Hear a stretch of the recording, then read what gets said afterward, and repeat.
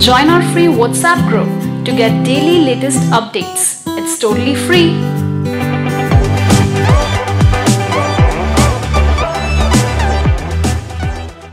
Part 1. You will hear a conversation between a senior librarian and a woman interested in working at the library. First, you have some time to look at questions 1 to 7.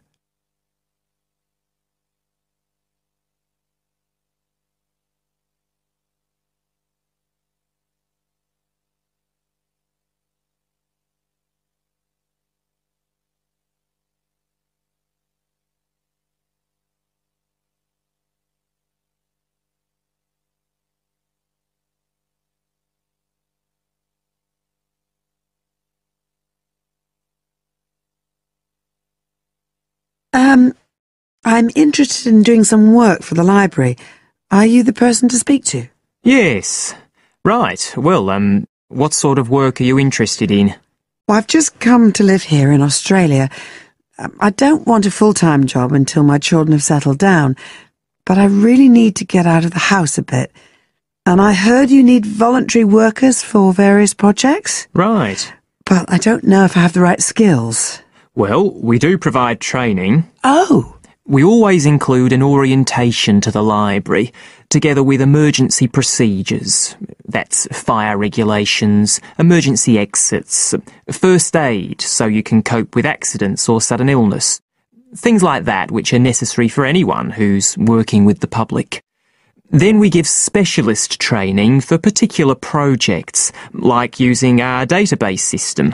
I do have quite good computer skills, in fact. Oh, great. Is there any sort of dress requirement? Well, all staff have to wear a name badge, so they can be identified if they go outside the staff-only areas. But apart from that, there aren't many regulations. We ask you to sign in and sign out for insurance purposes, but that's all. How about transport? Do you live locally? Well, not too far away. I'm at Paupers Beach. My husband needs a car during the day, but it's only about 20 minutes on the bus. In fact, we can reimburse part of your travel expenses in that case. Oh! Would that be the same if I came by car? No, because parking is such a problem here. One thing we are looking for, though, is someone who can drive a minibus. No problem. So, do the projects involve going outside the library? Some, yes, but not all. We've just finished one which involved working with photographs taken of the area 50 or 100 years ago. It basically involved what we call encapsulation. Putting them in some sort of covers to keep them safe? Exactly. It's time-consuming work, and we were very grateful to have help with it. Then, sometime next year, we're hoping to begin working on an initiative involving the sorting and labelling of objects relating to local history. We'll be needing help with the cataloguing. Well, I'd definitely be interested. How about at present? Well, we have a small team who work to support those who are unable to read. Working with the blind? Yes, or other groups who have reading difficulties. We provide volunteers with equipment so that they can take books home with them and read them aloud onto CDs. We're gradually building up a collection that can be lent to those who need them. I can see it would be useful, but I'd really like to do some sort of work where I can get the chance to meet people. How about reading stories to children? That's done by our regular staff. But we do have another project. It's a very long-established scheme which involves helping those who are unable to have direct access to the library. Oh, I noticed someone with a trolley of books when I was at the hospital last week. That sort of thing. That would have been one of ours, yes. It's one of our most popular services.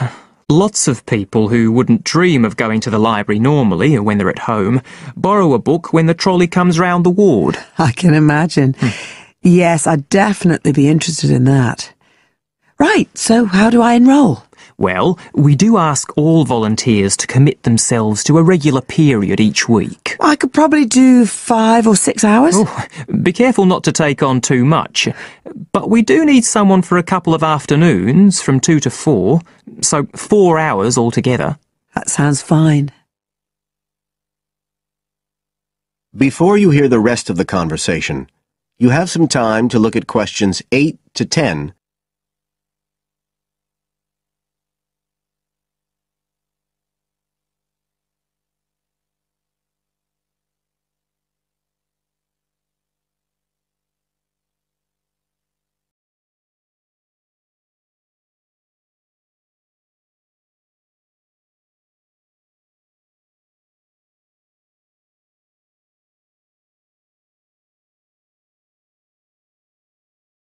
Now listen and answer questions 8 to 10.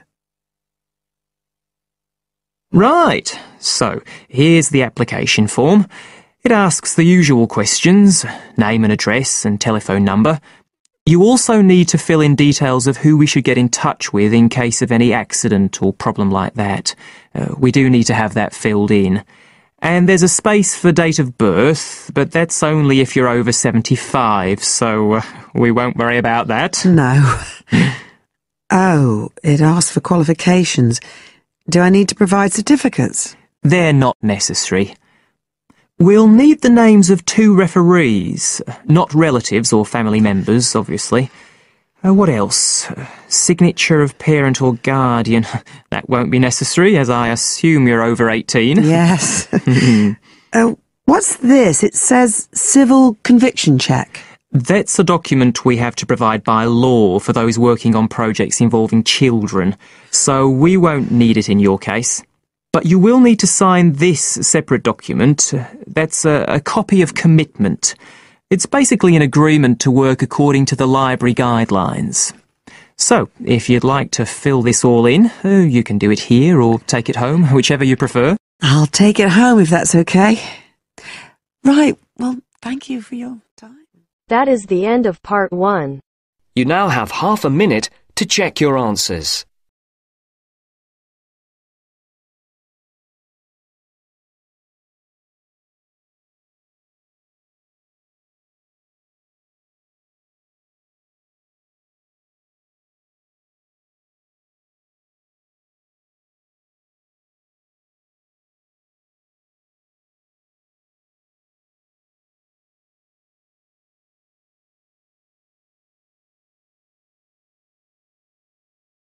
Now turns to part 2. Part 2. You will hear part of a local radio program about fighting air pollution in Canadian towns. First, you have some time to look at questions 11 to 14.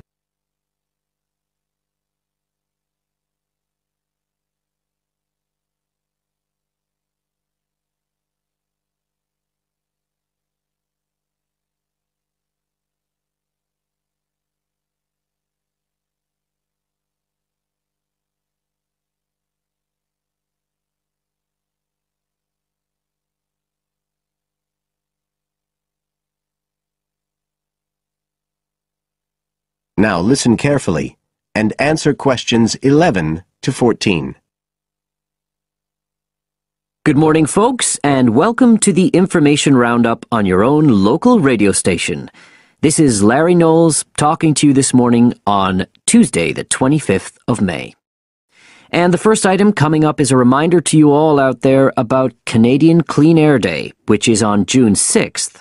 In case you weren't around for the last one, this is a chance for Canadians everywhere to focus on the problems of air pollution and to actually try to do something to help reduce the problem.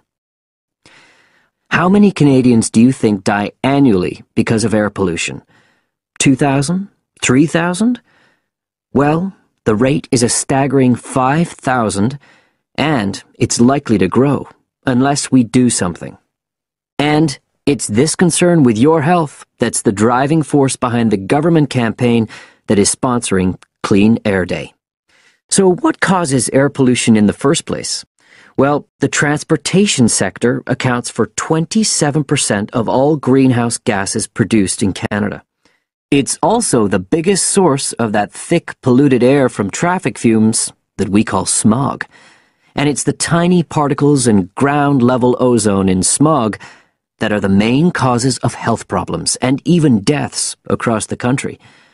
Of course, it's worse in the big cities, but researchers have only recently realized that all you need are low levels of air pollution to seriously damage your health, so we're all at risk. You now have some time to look at questions 15 to 20.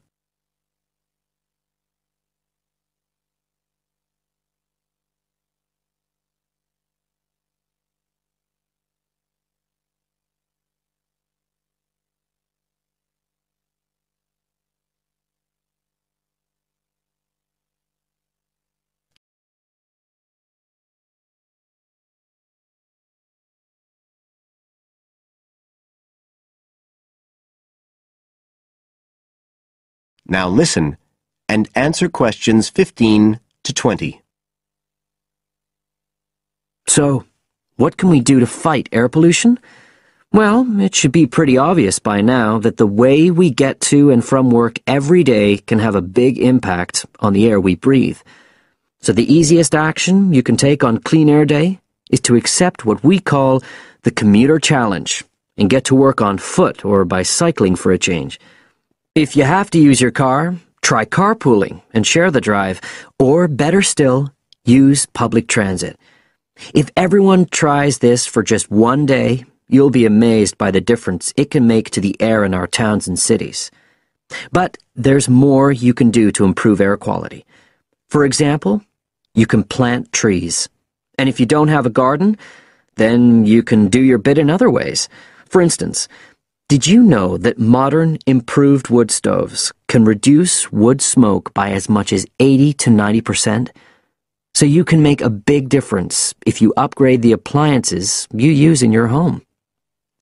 The government is also working hard on your behalf to clean up our air. Its priority is to reduce the emissions that cause smog, and they have clear plans to get there. Last year, Canada and the United States agreed to reduce emissions on both sides of the border between the two countries, and they plan to reach their targets in the next few years. The government's also taking action to get cleaner fuels. It's already reduced the sulfur contained in gasoline, and it hopes to reach the reduction target for sulfur in diesel by next year.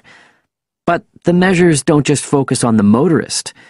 The federal government's also working to reduce emissions from power plants and factories right across the provinces.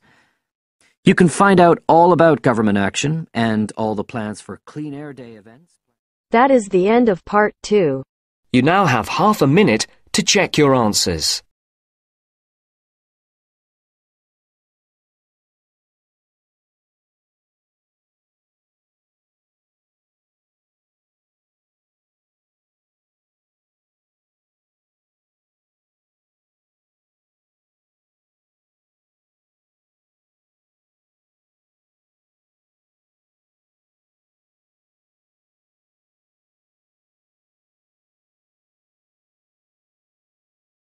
Now turns to part 3. Part 3. You will hear two geography students, Jack and Katie, talking about a field trip to Kenya in Africa. First, you have some time to look at questions 21 to 24.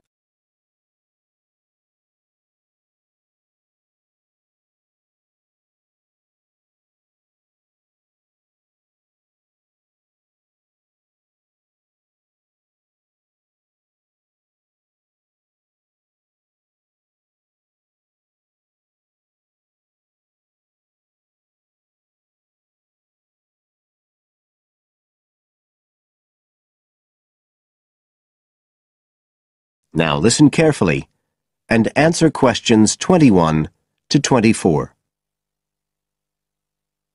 Katie, hi. Thanks for inviting me round. Oh, thanks for coming.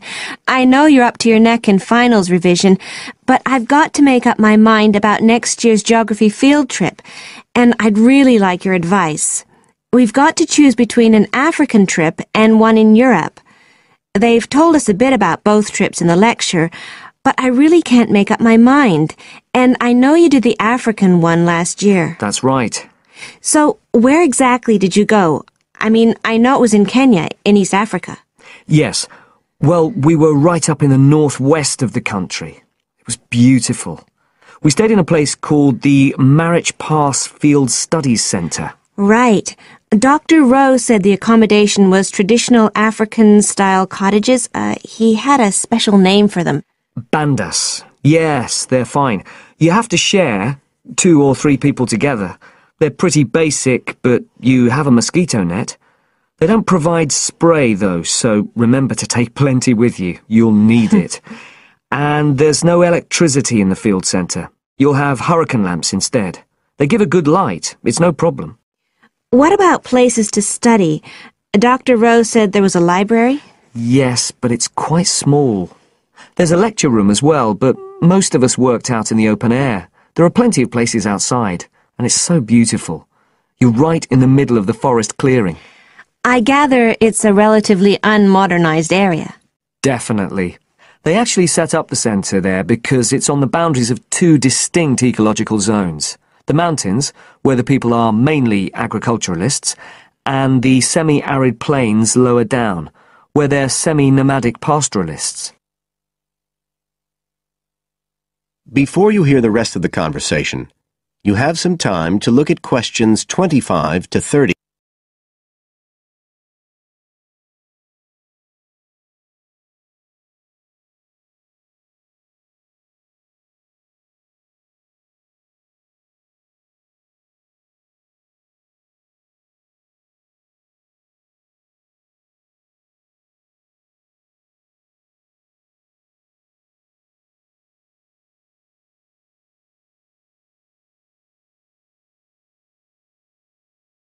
Now listen and answer questions 25 to 30. So, how much chance did you get to meet the local people there? Did you get the chance to do interviews? Yes, though we had to use local interpreters, but that was okay. Then we did field observation, of course, looking at environmental and cultural conditions, and morphological mapping. What's that? Oh, looking at the surface forms of the landscape, the slope elements and so on. What about specific projects? Yes. After the first 2 or 3 days, we spent most of our time on those. We could pretty well do what we wanted, although they all had to relate to issues concerned with development in some way. People did various things. Some were based on social and cultural topics, like the effect of education on the aspirations of young people, and some did more physical process-based studies, looking at things like soil erosion. My group actually looked at issues relating to water, things like sources such as rivers and wells, and quality and so on. It was a good project to work on, but a bit frustrating. We felt we needed a lot more time, really. Right. Dr. Rowe did say something about limiting project scope. Yes, he told us that too at the beginning, and I can see why now. What else? Well, we had some good trips out as part of the course. We went to a market town, a place called Sigor. That was to study distribution. And to look at agricultural production, we went to the Weiwei Valley. That's an important agricultural region. And what about animals? Did you have a chance to go to a national park? Sure. We did a trip on the last day, on the way back to the airport at Nairobi. But actually there was lots of wildlife at the field centre. Vervet monkeys and baboons and lizards. It does sound good. It was excellent, I'd say. In terms of logistics, it was very well run. But it was more than that. I mean, it's not the sort of place I'd ever have got to on my own. And it was a real eye-opener. It got me really interested in development issues and the way other people live. I did find it frustrating at the time that we couldn't get as far as we wanted on the project. But actually, I'm going to follow it up in my dissertation. So it's given me some ideas and data for that as well. So you'd say it was worth the extra money? Definitely. That is the end of part 3. You now have half a minute to check your answers.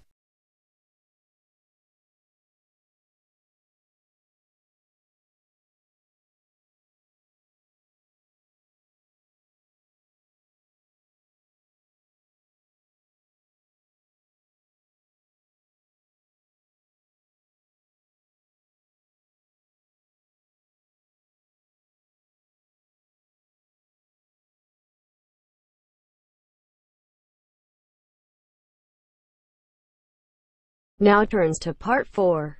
Part 4. You will hear a lecturer talking to a group of engineering students about the design of a greenhouse. Before you listen, you have some time to look at questions 31 to 40.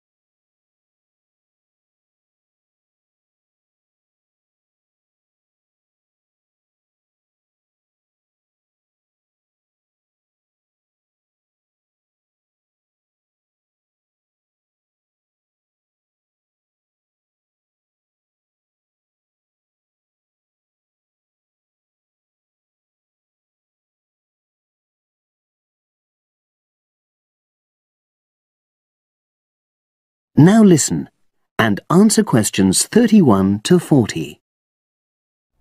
Good afternoon. This is the first of a series of lectures I'll be giving about engineering for sustainable development. I'll be presenting examples of engineering projects from a variety of contexts, and today I'm going to talk about a project to design a new kind of greenhouse for use in the Himalayan mountain regions. First of all, I'll tell you about the problem which was the context for this project.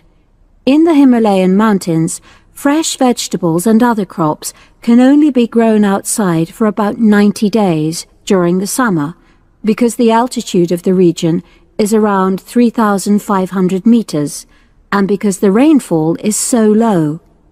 In winter, temperatures fall below minus 25 degrees centigrade, so fresh vegetables have to be imported.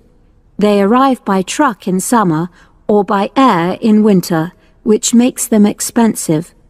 Local people rely on dried leafy vegetables and stored root crops during the winter, and rarely eat fresh vegetables.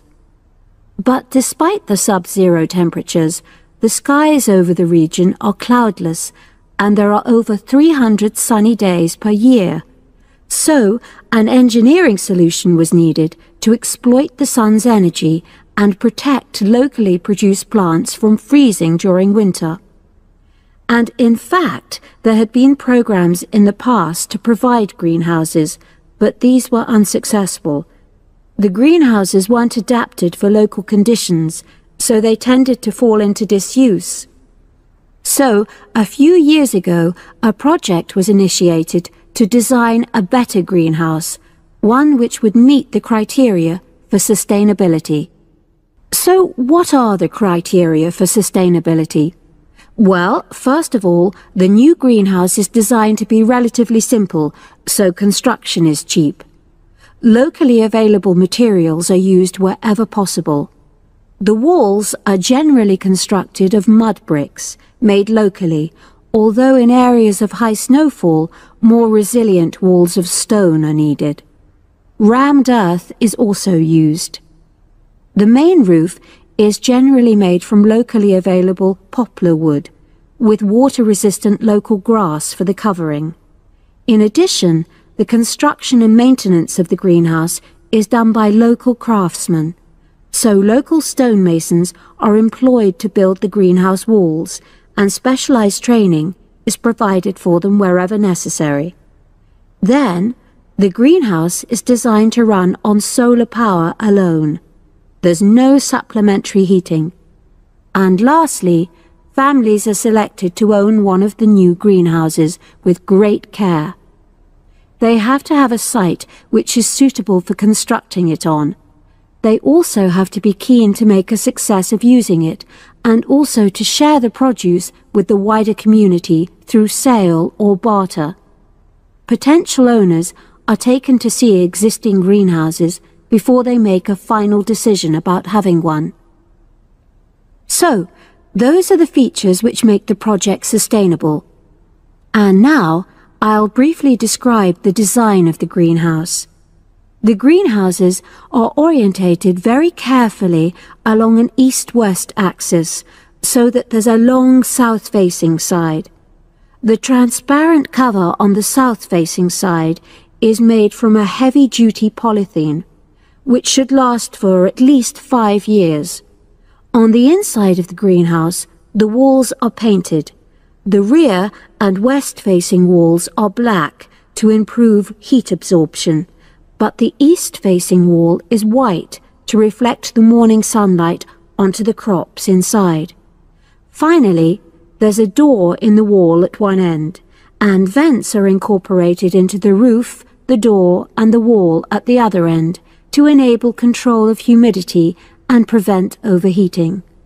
I'll turn now to the benefits which have resulted from the introduction of these new greenhouses.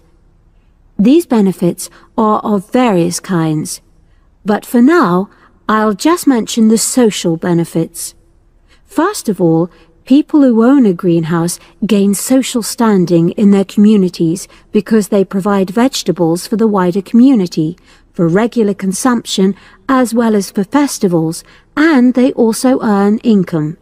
Secondly, because in rural areas it is women who usually grow the food, the greenhouses have increased their opportunities.